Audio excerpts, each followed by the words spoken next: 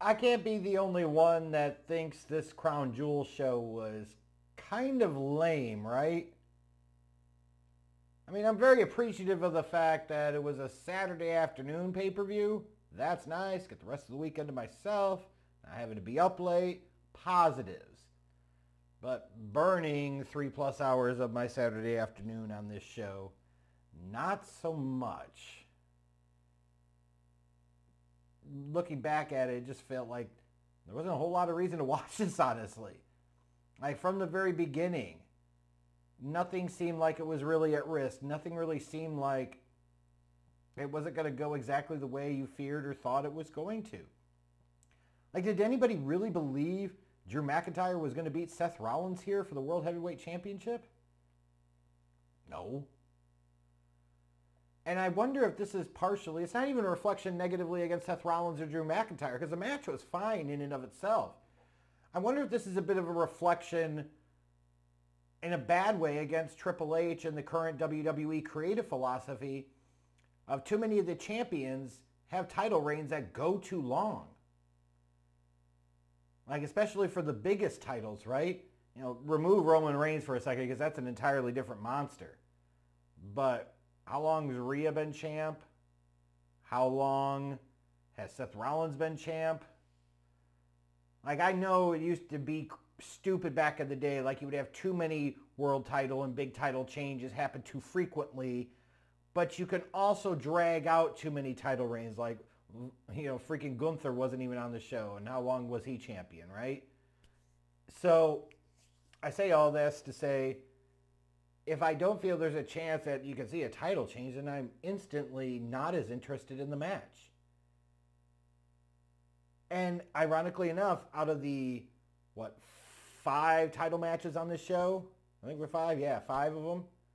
Out of the 5 title matches on this show, there was only one I cared about because there was 2, but that was for different reasons. But there's only one that I really, truly, passionately cared about because I actually felt there was a chance that the title could change hands. We're getting into this kind of predictable pattern of same old shit here. You know, this feels very Vince-like in some ways. Oh, excuse me.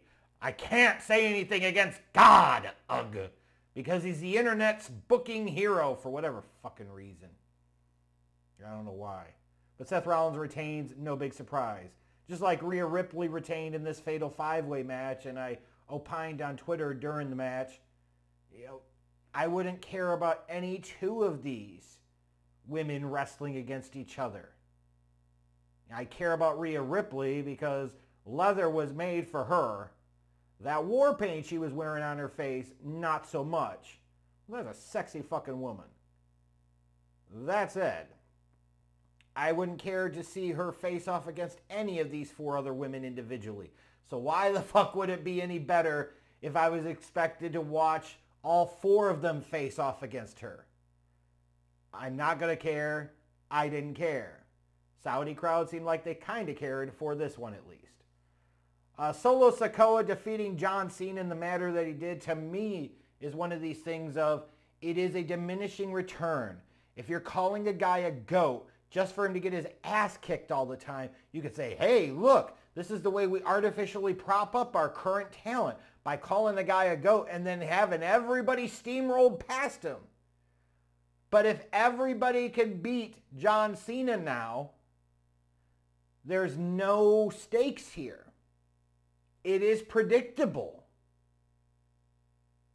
And at this point, it just feels like it is a tune-up for what we really need. And we know we want, folks. He's hearing voices in his head. It's time for the Viper to strike. In Philadelphia, WrestleMania 40. Randy Orton versus John Cena. This time it counts. Because at this point, would you really care about anything else John Cena did from a work standpoint? Cena and Orton, you don't know what the finish could be. You don't know who would win that. That could be some Breakfast Club business. That doesn't work for me, brother. That doesn't work for me, brother shit. Like, you would actually kind of give a fuck. But he's facing off against a Solo Sikoa or any other number run of these fucking guys. He's losing to them all in one-on-one matches. Again, it was the problem you had with Chris Jericho for a year. If He's always losing to everybody at the big shows at some point in time. It doesn't carry the same weight. It just doesn't. My favorite match on this show was easily Logan Paul versus Rey Mysterio for the United States Championship. Like, Logan Paul just doesn't have any business being as fucking good as he is. That's whether it's his work, his personality, his ability to actually connect with the crowd, work the crowd. The guy is fucking phenomenal. He might be a douchebag of a person, and he is. But the motherfucker is a real professional wrestler. And this shit worked. And even when you look at, that Rey Mysterio flip where Logan Paul, it appeared, was out of position and was going to be a really bad and potentially dangerous botch, the way he adjusted to be able to catch Rey Mysterio like that and save him from potentially serious injury, like, that's impressive shit right there. But Logan Paul wins eventually with the brass knucks on Rey Mysterio, and I love this shit. Right? Like, mix it up. Put somebody that actually deserves the United States Championship as the United States title winner and champion. And Logan Paul is that. So I cared a lot about this one. Similar to the Saudi crowd, though, I really did not give a fuck about Io Sky versus Bianca Belair. In large part because I felt like there's no way Bianca's winning this belt back. I can look at her and appreciate her, but that's about it. And perhaps WWE asking the Saudi crowd to care about 2 women's matches was a bridge too far. 1, fine. 2 of them? They were not feeling this one. And I know a lot of people are going to be excited about Kairi Sane coming back. And I look at her and I say, what's the big fucking deal? What is so special, different, or unique about her that would make her stand out to me in any way, shape, or form? She feels like another one of these indie-rific fucks that Hunter has a hard-on for, that the hardcore fan base loves, and then they don't ultimately get truly over in the way that they should. You just don't. Sorry. Like, you can miss me with all this. You have her get help in order to beat Bianca, fine, whatever. But again, didn't mean I cared about this match. I did not. Cody Rhodes versus Damian Priest was just a match. He had already made an appearance earlier in the night in the at the end of the Seth Rollins-Drew McIntyre title match. Sami Zayn comes in and interjects so Priest can't cash it, and Sami Zayn takes off with the Money in the Bank briefcase. I'm just going to say this. How fucking awesome would it have been if Sami Zayn had come out during the main event and unsuccessfully cashed in? Now you want to talk about a reason for real fucking heat. You want to talk about a reason for real beef. There you fucking go. You stole my briefcase and you blew my shot, you dick. Cody Rhodes, of course he was going to fucking beat Damian Priest. He's not beating the John Cena allegations here. John Cena wasn't turning down the Saudi Arabia payout. Neither was Cody Rhodes. And frankly, money more over morality. American fans that get upset about the Saudi Arabia shows, like, at one point I was kind of there, and then I kind of realized, well, that's fucking dumb. Like, the U.S. isn't a perpetuator of mass human rights violations throughout the centuries. Who the fuck is America to judge anybody, and I mean anybody, on that fucking shit? Furthermore, money over morality has always been and will always be the American way. Don't ever get it twisted. Don't ever get it twisted. So, of course, Cody went there to get his fucking Saudi Arabia payout, just like John Cena did. Can't blame him. Get that money, because clearly morals don't fucking matter in this world, and it's stupid to pretend like they do. Or they do. No, they don't. No, they don't. This world sucks. Remember that. Just like Cody Rhodes sitting there and waiting and chomping at the bit to finish the story fucking sucks. What also sucks is how he used his finisher several times. You're facing somebody like Roman Reigns? Yes.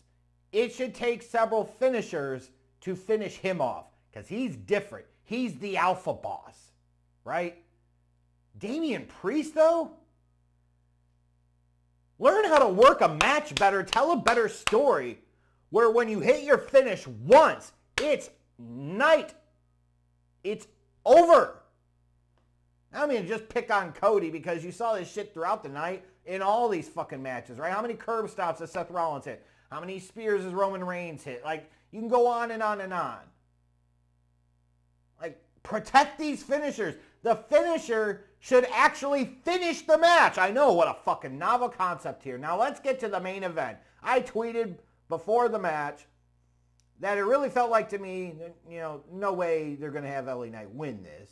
You feel that reasonably. But it feels like you don't want to just have him lose. You might even want to have him win via count out or DQ or something to mix up the formula a little bit. And even in this case, I can't fucking defend this. I thought it was a really good performance from LA Knight. I thought it was kind of the same old run-of-the-mill performance from Roman Reigns. This has got to be booked better than this. Like, shake shit up. Do something different. This was pathetically predictable, unfortunately. And I don't give a fuck if it comes from interference or not. You don't have LA Knight job out here. It just doesn't hit the same as opposed to if he wins via countout or DQ.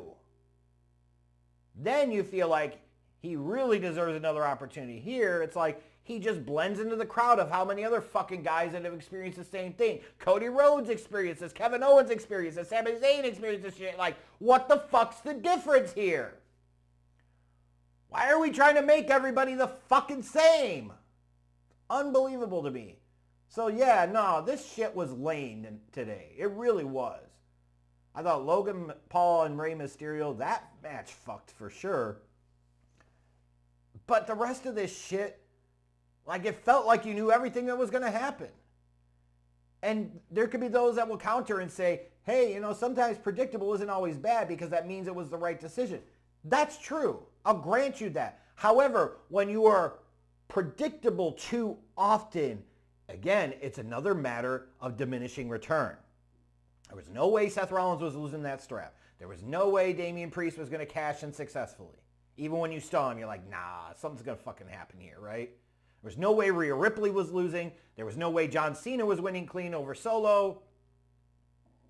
There was no way Bianca was walking out with the belt. There was no way Cody Rhodes was losing. And there was really no way that Roman Reigns was losing here.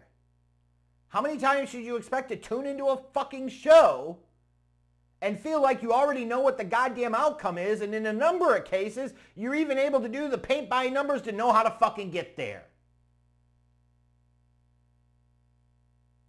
I thought Triple H was supposed to be so much better than Vince. Reality check. He ain't. And in some cases, he's fucking worse.